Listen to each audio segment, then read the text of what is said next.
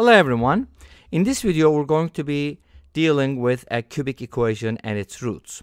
We have x cubed minus x minus 1 equals 0, and we're supposed to add the 6 powers of the roots of this equation. So x sub 1, x sub 2, and x sub 3 are the roots. I'll be presenting two methods, even though the first method is going to be very brief, and why you'll see in a little bit.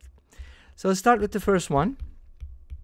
We are given a cubic equation, and what I can do, one of the things that you can do is solve for the cubic, because there's something called the cubic formula, right? Well, it's not that complicated. It's a little bit complicated.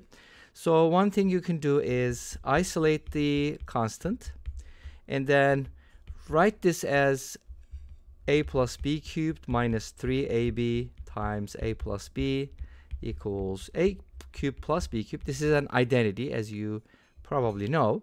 And then if you set a plus b equal to x, then by comparing these two equations, you're going to obtain a cubic formula. So to be able to solve this cubic equation, we can go ahead and turn it into a quadratic. So reduce the power. And to do that, we're basically going to be looking at the coefficients of x. The coefficient of x here in the top equation is -1. And in the bottom one, it's -3ab. So from here, we get ab equals 1/3. And the constant is a cubed plus b cubed, which is equal to 1. So we get a system, and this system is actually going to turn into something quadratic. Let's see how that does. So we're going to cube both sides. It's going to give us a cubed b cubed. And then from the second equation, I can isolate b cubed and write it as 1 minus a cubed. And then we can go ahead and substitute this here. And that's going to give us a cubed multiplied by 1 minus a cubed equals 1/27. If you distribute a cubed minus a to the 6 equals 1/27, put everything on the right hand side, and then use substitution to turn this into a quadratic. You can basically set a cubed equal to c, and then this gives you c squared minus c plus 1/27 equals 0. And by solving this equation, you get the a cubed and b cubed values. By putting them together, of course, you're going to have to take cube roots of radicals, and then you're going to get one of the roots. Once you find one of the roots, let's say x sub 1, then you need to take this polynomial, and I think it was 1, right? Divided by x minus x sub 1 to find a quadratic, which you can solve hopefully by the quadratic formula. But things are going to get real complicated, real nasty from here. So definitely you don't want to do that.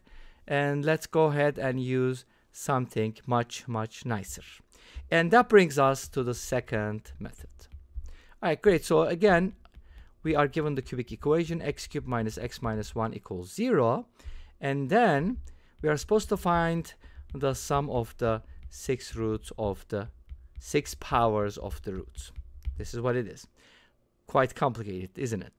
So there's one thing that is very helpful, and that's called Vieta's formulas.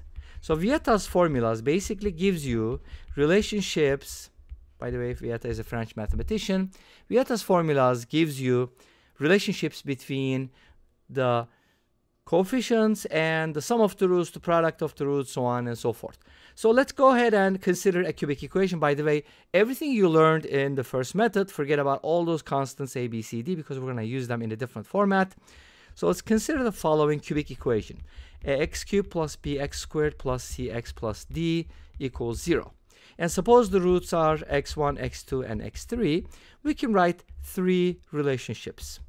And those are going to be x1, x2, x3, the sum, the two-way products, and the product. Okay? The third one is x1, x2, and x3. And each of these basically depend on the coefficients, and I made a video on Vieta's formulas. You can also go ahead and check that out. But the sum of the roots, and this is nice because this is never going to change for any degree polynomial, it's always -b/a. The two-way products added together is going to be c/a, and this is going to be -d/a. Notice that how the coefficients and the signs alternate. And what we need to focus on here is the sum of the 6 roots, but there is no formula for it, right? Well, you can go ahead and try to cube the sum of squares, but again, that's going to be complicated. So let's go ahead and keep it very simple and consider our cubic. we can go ahead and manipulate this, isolate the x cubed, and then square both sides, because our goal is to get x to the 6th power, obviously. And that's going to give you x squared plus 2x plus 1. Nice. We were able to quadratize, or I don't know if that's a good word, but we could basically write it as a quadratic.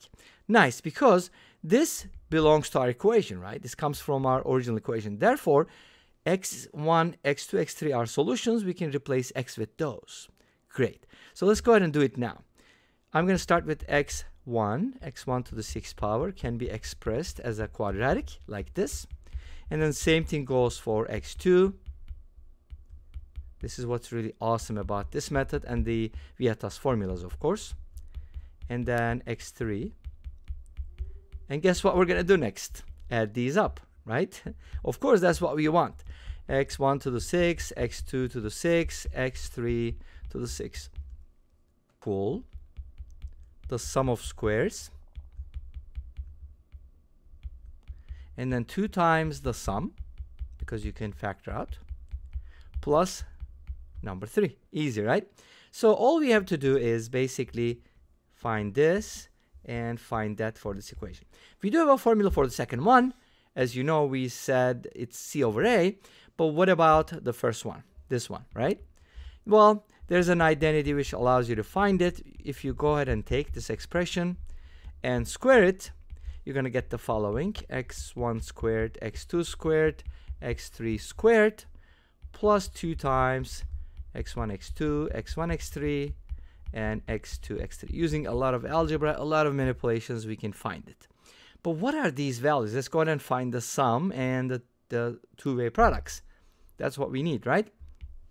So our equation is the following. What are the a, b, c, d values? A is 1, coefficient of x cubed. B is 0 because there is no x squared, right? And c is the coefficient of x, which is -1, and d is also -1. So let's go ahead and find this one first. X sub 1, x sub 2, and x sub 3. It's negative b over a, but b is 0. Great, that's 0. That's awesome.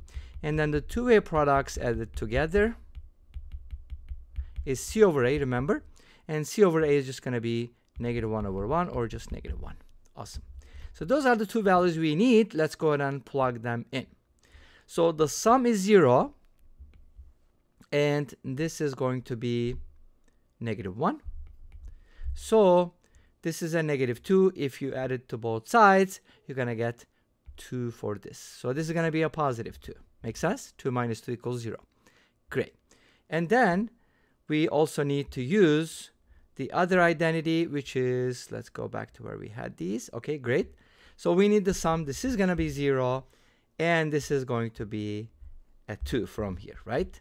So we're going to go ahead and cancel this out, and the sum of the 6 powers is going to be 2 plus 3. It's as easy as 2 plus 3. Okay, after all this work, let's go ahead and add these up,